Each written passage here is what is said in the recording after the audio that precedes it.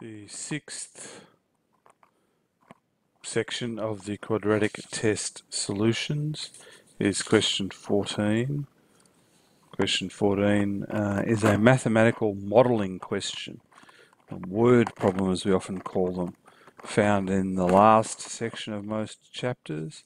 Really important, as will often be on SACs and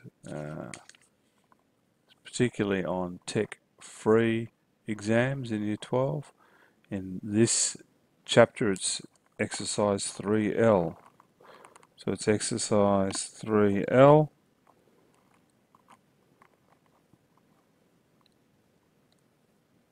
So exercise 3L, which is quadratic modelling.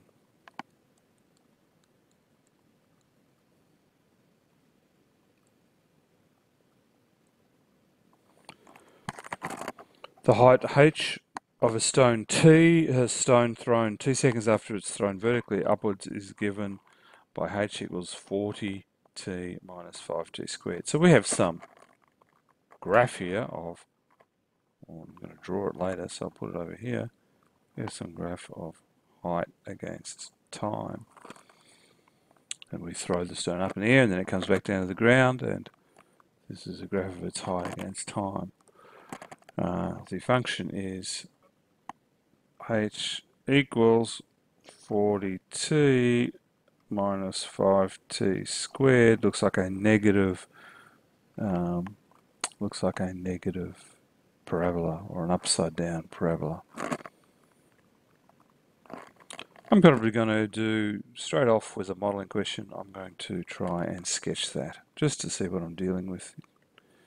I'm going to take t out and I'm going to have 40 minus 5t, and I can see this is an upside down parabola, so its shape is like that.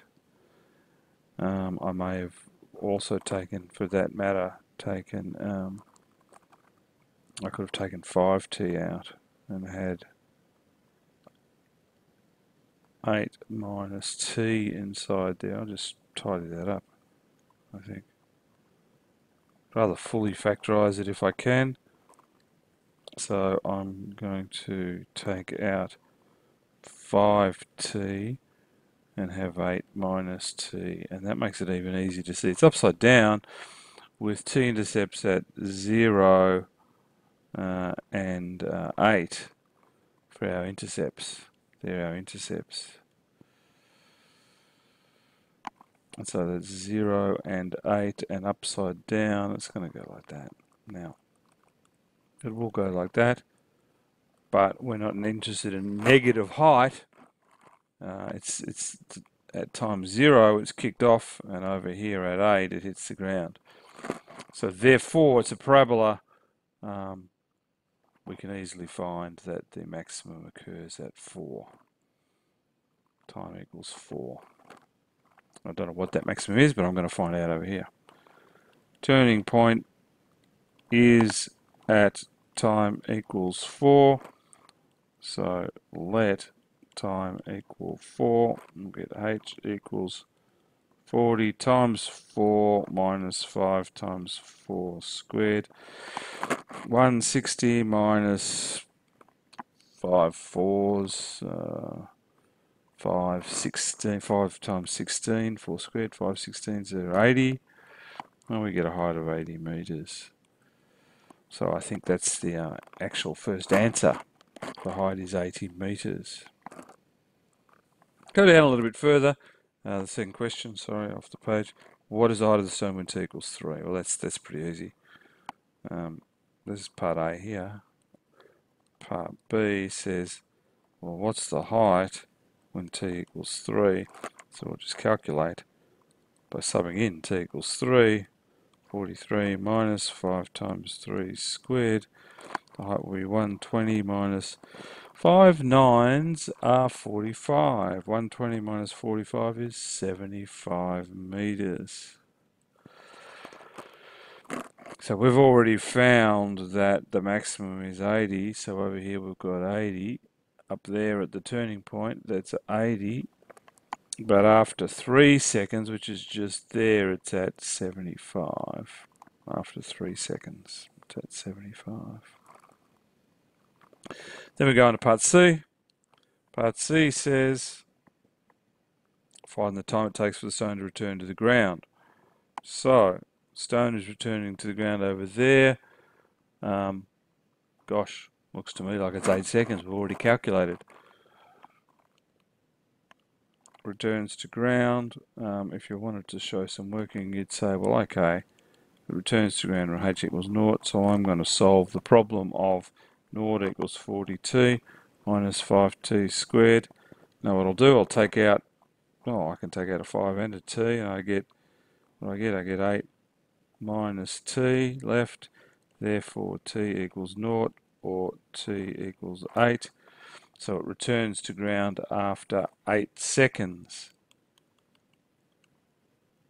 We already knew that, but we were able to write that down and calculate it. In the graph there you can see it returns to ground after 8 seconds. And then lastly, part D, find the times at which the height of the stone is 60. Height equals 60. What's the time? Now you can see here if I did 60 and used a different color,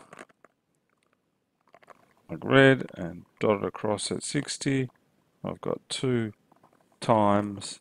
So we're going to find these 2 times when the height is 60. How would I do that? Well, I'm just going to solve an equation. I am going to make height equals 60. 60 equals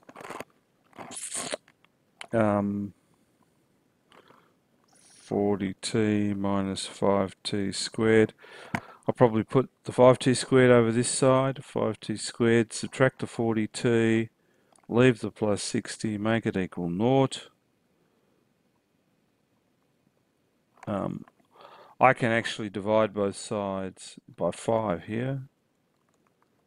Both sides by 5. That gives me t squared minus 8t plus 12.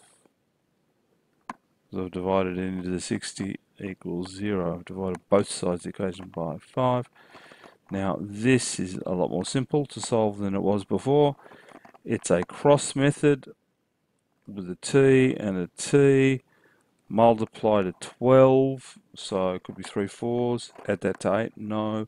Could be 6 2s, add that to 8, yes. So it could be t minus 6, t minus 2. Just check that, minus 6 by minus 2 plus 12 adds to minus 8. Therefore t equals 2 or 6 seconds.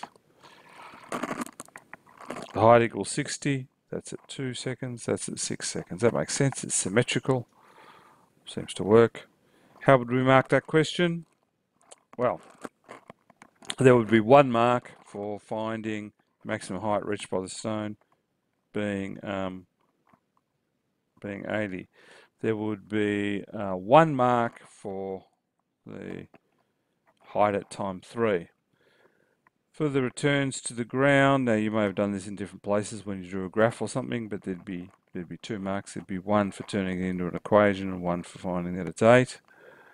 And then for part D, there would be 1 with the height of 60. What's the time? There'd be 1 for turning it into an equation, and then 1 for the 2, and then 1 for the 6. And that's the 6 marks for the question. So that is solving or quadratic modeling type problems or word type problems. With a reasonably simple one for this test. That concludes question 14, part 6.